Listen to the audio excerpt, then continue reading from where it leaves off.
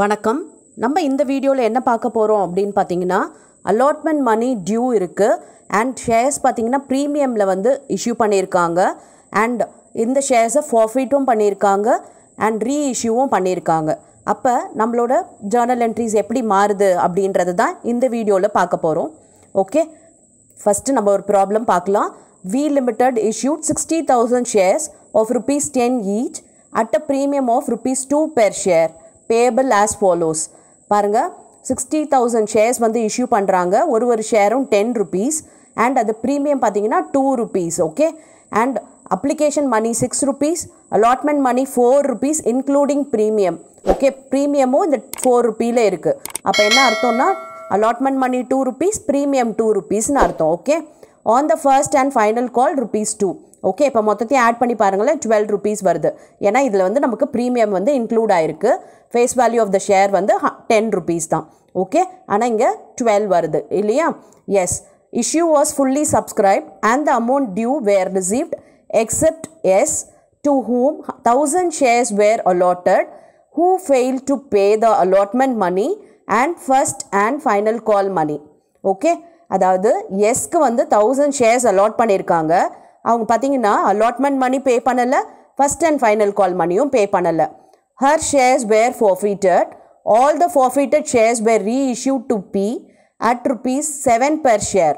ஓகேவா, அந்த 1000 ஷேர்ஸுமே என்ன பண்ணிட்டாங்கன்னா forfeit பண்ணிட்டாங்க அண்ட் அந்த 1000 shares என்ன பண்ணியிருக்காங்க அப்படின்னா ரீஇஷ்யூ பண்ணியிருக்காங்க. யாருக்குன்னா Pக்கு ரீஇஷ்யூ பண்ணியிருக்காங்க. எவ்வளோ ருபீஸ் பார்த்தீங்கன்னா 7 per ஷேருக்கு ரீஇஷ்யூ பண்ணியிருக்காங்க.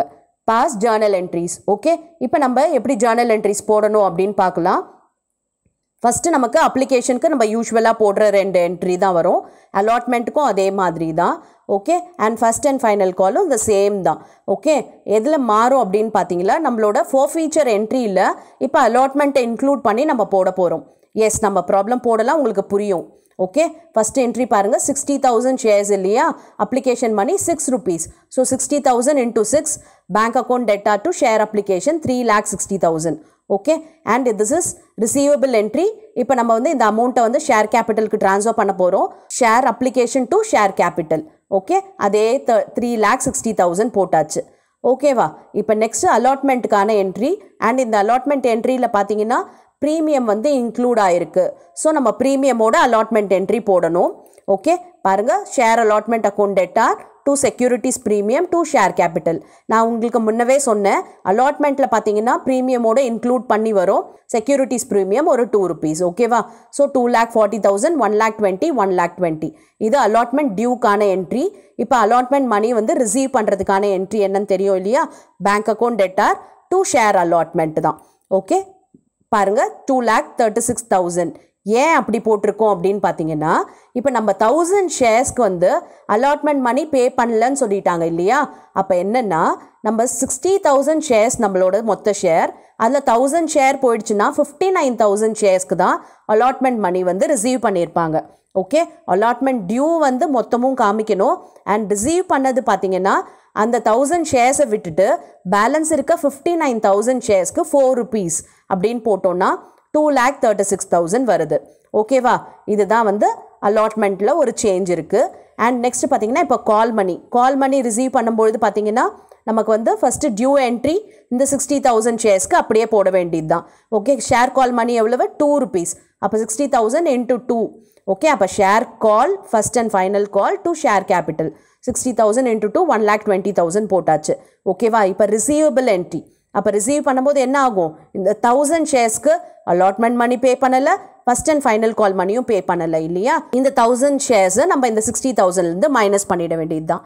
அப்போ 59,000 into 2 தான் இதுக்கும் வரப்போகுது. பாருங்கள், bank account theta to share first and final கால் 1,18,000. ஓகேவா, ஏன்னா அந்த 1000 ஷேர்ஸ்க்கு நம்ம மைனஸ் பண்ணிடுறோம் ₹2. ஓகே, இப்போ நம்ம வந்து ஃபோர்ஃபீச்சர் என்ட்ரி போடணும். நார்மலாக நம்ம ஃபோர்ஃபீச்சர் என்ட்ரி இதுக்கு முன்னாடி வெறும் காலில் வச்சு தான் பார்த்துருக்கோம். பட் இந்த ப்ராப்ளமில் பார்த்தீங்கன்னா அலாட்மெண்ட்டில் டியூ இருக்குது அண்ட் அலாட்மெண்ட்டில் ப்ரீமியமும் இருக்குது. ஓகே, அப்போ எப்படி என்ட்ரி இருக்கும் அப்படின்னு பார்த்தீங்கன்னா பாருங்க ஷேர் கேபிட்டல் அக்கௌண்ட் டெட்டார் யூஸ்வலாக போடுறது செக்யூரிட்டிஸ் ப்ரீமியம். இந்த செக்யூரிட்டிஸ் ப்ரீமியம் ஏன் இங்கே வருது அப்படின்னா அலாட்மெண்ட்டில் டியூ இருக்கிறதுனால வருது. ஓகே, இதுவே வந்து வெறும் காலில் டியூ இருந்துச்சு அப்படி இருந்துட்டு ப்ராப்ளமில் ப்ரீமியம் இருந்தாலும் இங்கே வராது. ஓகே, அலாட்மெண்ட்டில் டியூ இருந்தால் மட்டும்தான் இந்த செக்யூரிட்டிஸ் ப்ரீமியம் இங்கே வரும். ஓகே, அப்போ securities premium to forfeited share, to share allotment, to share first and final கால். ஓகேவா, ஷேர் கேபிட்டலில் எப்போவுமே ஃபேஸ் வேல்யூ தான் வரும் இல்லையா? ஸோ 1000 into 10 போட்டாச்சு. அண்ட் ப்ரீமியம் எவ்வளவு 2 rupeesன்னு பார்த்தோம் இல்லையா? So 1000 into 2. அப்புறம் forfeited shares வந்து நம்மளோட பேலன்சிங் ஃபிகர், ஸோ அதை விட்டுடலாம். To share allotment, share allotment including premium தான் காட்ட போகிறோம். 4 rupees அது. Okay, and first and final கால் பார்த்தீங்கன்னா 2 rupees இல்லையா? ஸோ 1000 into 2 போட்டாச்சு. ஓகேவா, இப்போ அமௌண்ட் எல்லாம் போட்டாச்சு.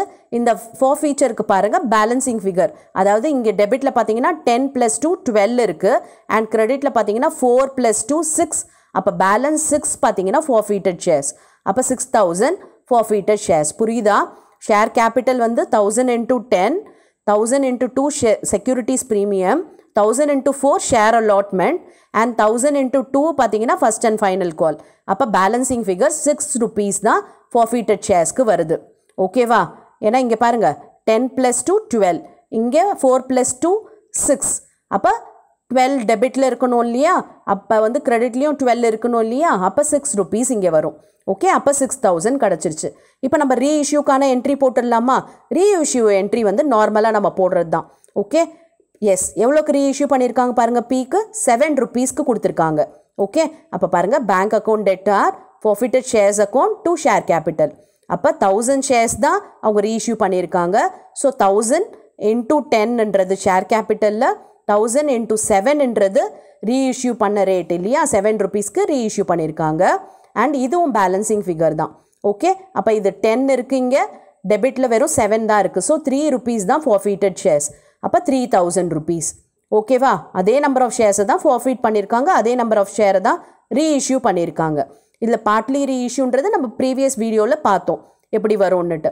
அண்ட் இப்போ லாஸ்ட் என்ட்ரி என்ன அப்படின்னு பார்த்தீங்கன்னா, நம்ம கேபிட்டல் ரிசர்வுக்கு இந்த ப்ராஃபிட் ஆன் forfeited shares வந்து போடணும். அதுக்கான என்ட்ரி என்னன்னு தெரியும் இல்லையா?